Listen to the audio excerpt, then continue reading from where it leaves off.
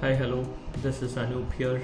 In this video what we are going to see is a co-managed Windows 10 device. I tried to deploy an application, MSI application from Intune on this device, but I can't see the application in company portal. When I open company portal, it says open software center to get this application. So that means I'm guessing we can deploy applications only through SCCM in a co-managed device if you are using 1802 version of SCCM, because I have seen a flip switch in 1806 preview version, technical preview version of SCCM, to flip the application deployment or modern application deployment workload to Intune.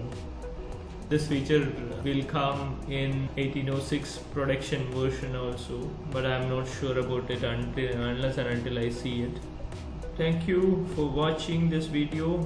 Please subscribe my YouTube channel if you have not yet. Click on bell button if you want to get immediate notification of new videos.